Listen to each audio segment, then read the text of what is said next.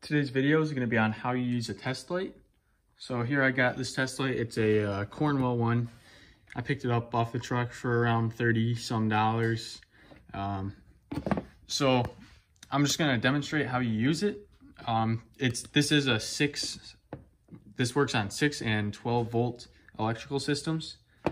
So basically all it does is you attach one side to a ground, which would be this side, and then you use the probing side to stick inside like electrical connectors to test for power.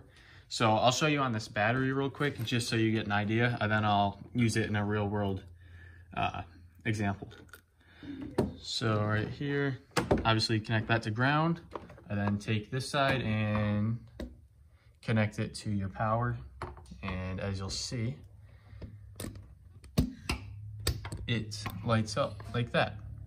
So I'm going to show you a few examples on where you would use this in your car to test for power. Okay, so here we are on this 2015 F-150. So I'm at the BCM where all the fuses are. This is underneath the glove box. So what you're going to want to do is connect this side to a ground. So I got it right there. This does stretch out to 12 feet. So if you can't find a good ground, you can go other places. But here's one place you'd use it to test. So say you're having a problem, you think a fuse might be blown. If you don't want to pull it out, you can find that fuse, and we'll say, well, this 15 blue one right here. So you're going to stick it in there, right there, and it lights up. And then you're going to want to go to the other side. So right there. And as you see, it lights up. When you do this, you're going to want to have the key in the run position. So all the, everything's activated, all the power for all these circuits. We'll go to this 5 amp, 30. So there we go. That one's lighting up, and that one. So this 5 amp right here is not lighting up. So for that one, we'll probably need the engine to be running for that one to work. This 20 amp lights up, and on the other side it does too. So there's one example that you could use the test light. So let's move on to a different test. Okay, so for the next test, we're gonna have the ground side on the same bolt. Then we're gonna be testing this 12 volt outlet here for charging your phone or other electronics. So you're gonna want to stick it right in the middle at that circle to test it. So as you can see, it's lighting up, so that does have power.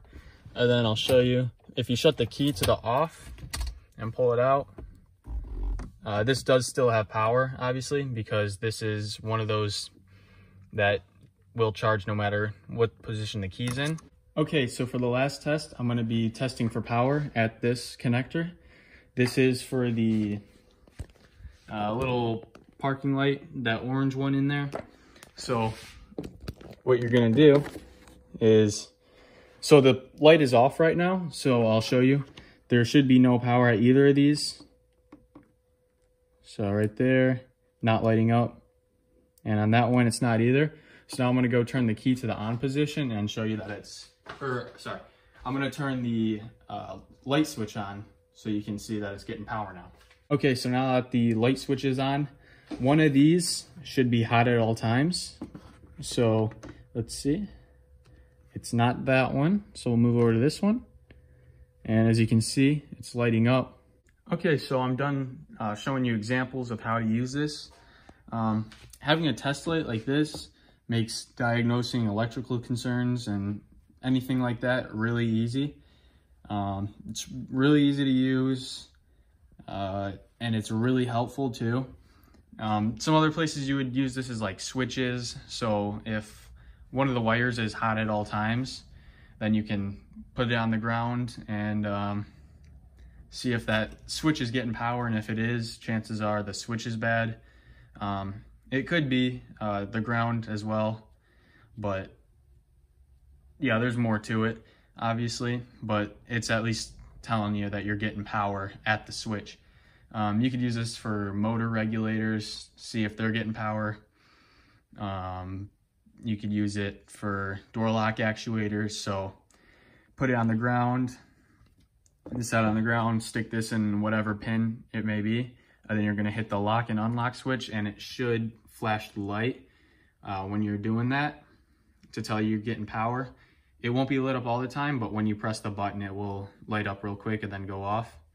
All right, so I think this is definitely a good tool to have. It makes diagnosing electrical concerns super easy.